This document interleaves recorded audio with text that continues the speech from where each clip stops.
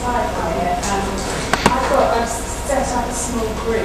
We're outside of London, and what we spoke about was sort of how we can support you.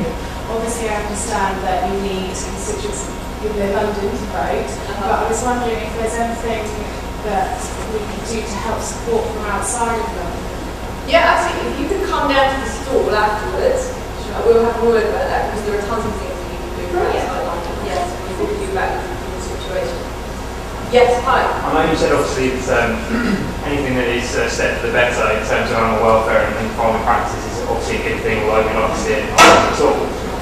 Most things would agree that something is better than nothing. Although it's quite a grand idea, is the end goal ideally would you like to phase out kind of all farming and have everyone kind of plant-based diet, or is that really unattainable? It is.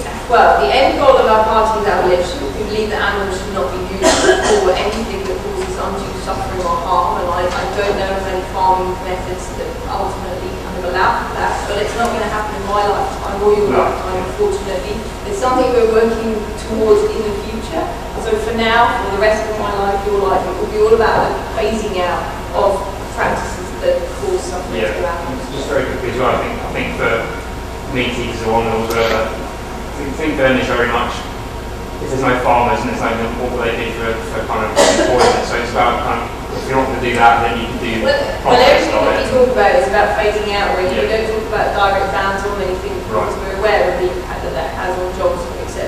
But we do appreciate that there have been many movements throughout history where humans have decided not to carry on practice anymore, and that we have managed, sometimes more successfully than others, to kind of find new employment for those groups of people. It didn't happen with the miners particularly, but we are able to do that with some other groups of people. But when we're talking about a gradual phasing out of practice, I think there's long enough for people to do to other industries and find work.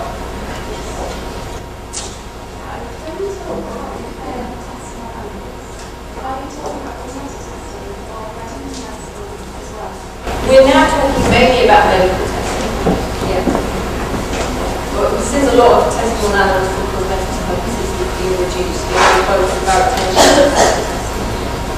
Yeah, do you think, I support the idea of this, probably will vote for you, maybe. Thank you. Probably.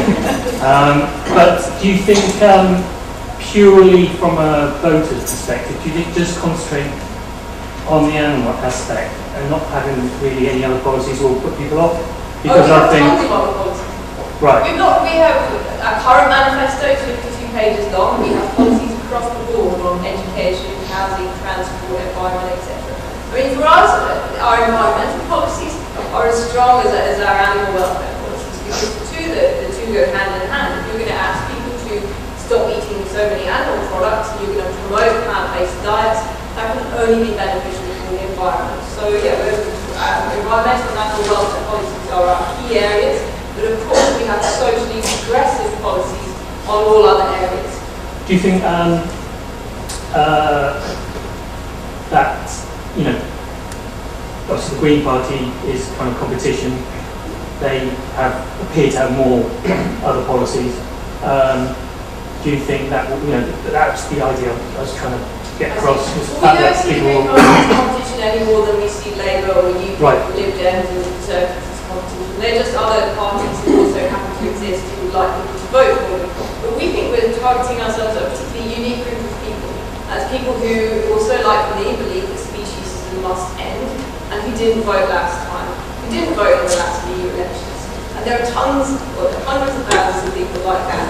And we're targeting those people. And we already have a brilliant response from people that find out about our party, who say, I never voted before, I've never been interested in politics, but I do care about this, and I'm going to get involved. Your own policies, where do they lean to? Left, right? We call ourselves socially progressive. So if I had to describe them in a way, I would say they are left-leaning, yes, socially progressive. But we have a full 52-page manifesto. Anyone can download it from our website. Or if you'd like to talk more about the policies, you can come to our store and make more of a chat about what they are. Give fractions rather than Yeah, so I think that you want me to say very well, but I thought you said, I'm sorry, I'm not a vegan. Is that what you said? I'm not, no. Yeah, so that's what we don't say. I mean, most of the time, but I mean, I couldn't. We don't say that you have to be vegan to join our party. You can be a meat eater and join our party. You can simply believe that animals deserve a better future.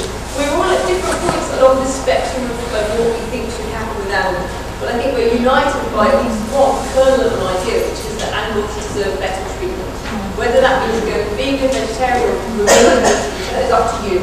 So you don't have to be vegan, vegetarian to join our party, but our party is led by vegans, and we think that's key, because for us saying we put our money where our mouth is, we're saying that it's possible for human beings to live a life without causing suffering to animals. To me, it's very important that that means the lifestyle idea and the other key members of our community of national officers also follow suit, so that people don't say, oh, what you're saying is not possible, we can't even do it yourself. But we can do it ourselves, we have been doing it ourselves for a very long time, but what other people do in their own lives is completely not to be up to them in that respect.